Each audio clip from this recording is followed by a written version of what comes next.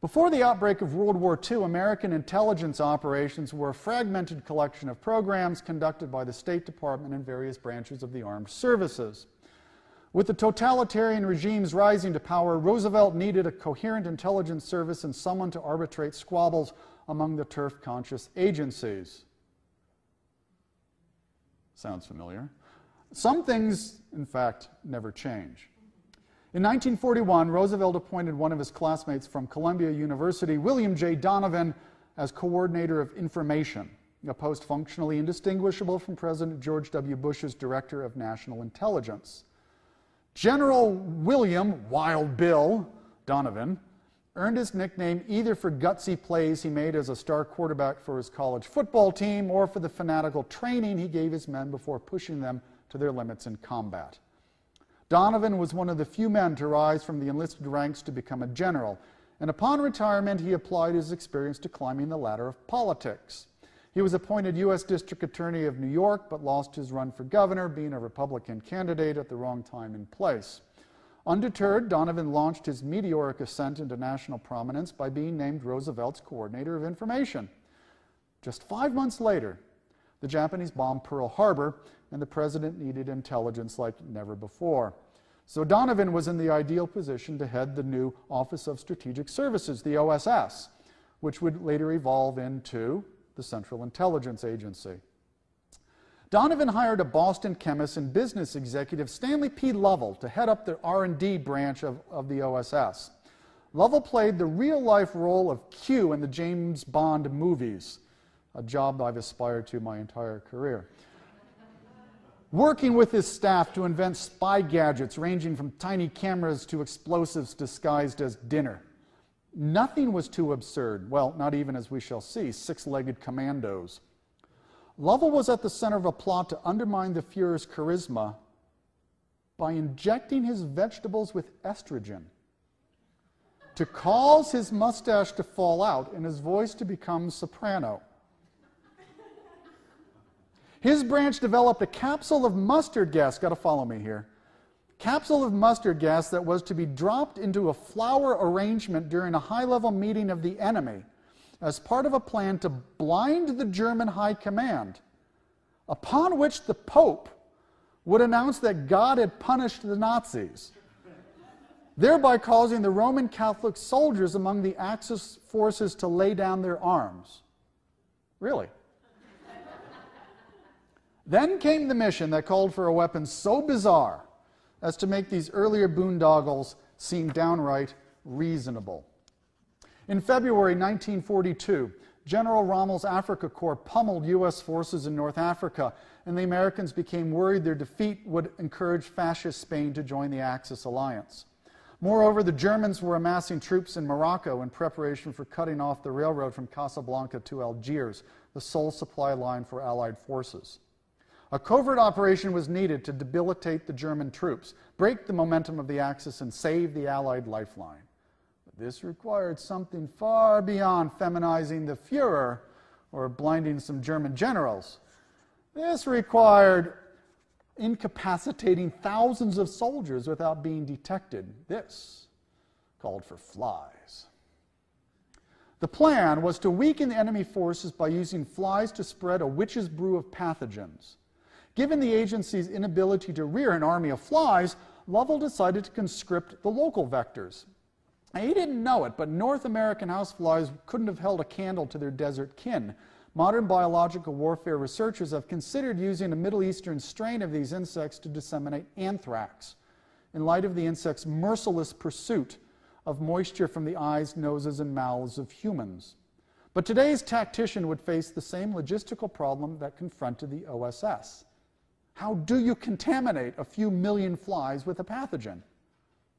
Lovell was a chemist, but apparently he'd been out of the laboratory often enough to know that flies love dung. And with a bit of research, he discovered a key demographic fact.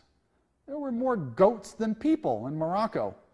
And goats are prolific producers of poop.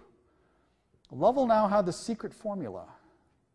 Microbes plus feces plus flies equals sick Germans.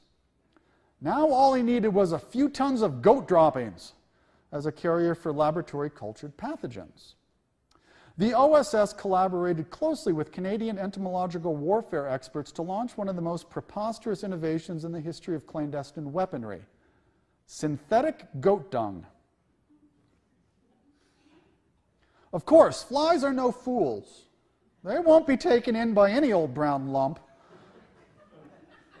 So the OSS added a chemical attractant. The nature of this lure is not clear, but a bit of sleuthing can provide us with some clues. Allied scientists might have crafted a chemical dinner bell by collecting and concentrating the stinky chemicals we associate with human feces, indole and the appropriately named scat hole.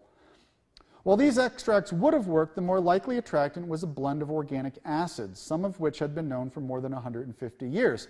The two smelliest of these are caproic and caprylic acids, which by no coincidence derive their names from caprinus, meaning goat.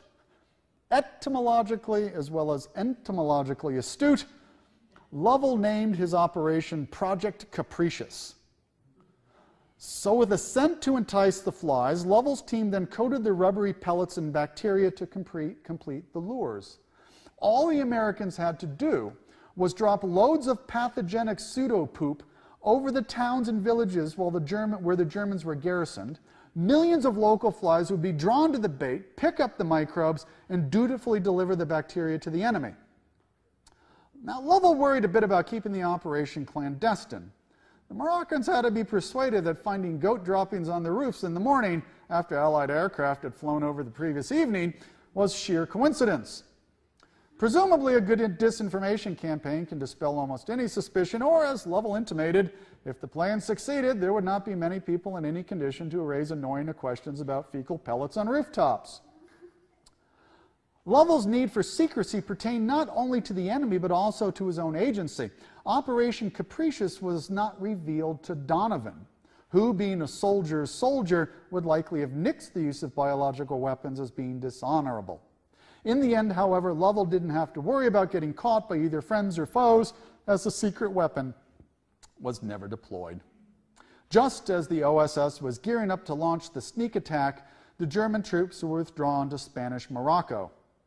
I suspect they might have preferred to take their chances with pathogen-laden flies, given that Hitler was sending them to the bloody siege of Stalingrad. Such opportune turns in war, rather than moral principle, are what kept the Americans and British from using biological and chemical weapons.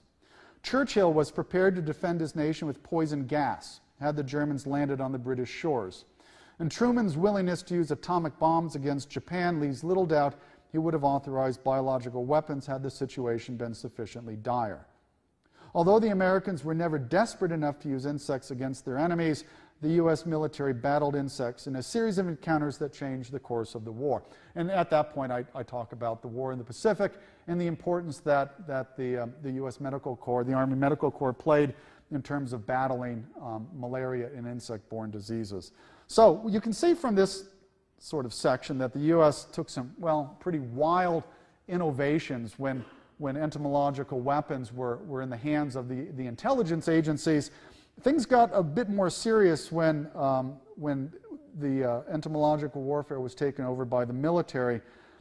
In particular, to bring you sort of up to speed on the next section, the U.S. Entomological Warfare Division emerges in Fort Detrick, Maryland, and things start getting deadly serious. So we're going to now jump ahead to the Cold War.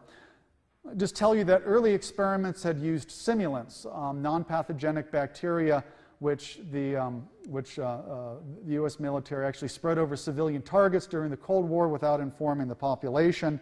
And the initial results of this were pretty promising, but the experts eventually came across some limits to this sort of a system and came to the conclusion that the microbiologists really were in the same position as Unit 731, that without something to carry the microbes to the targets, the use of these pathogens was going to be fairly limited. So now we're going to take a look at what the United States was up to during the Cold War, and in particular our use of fleas and mosquitoes.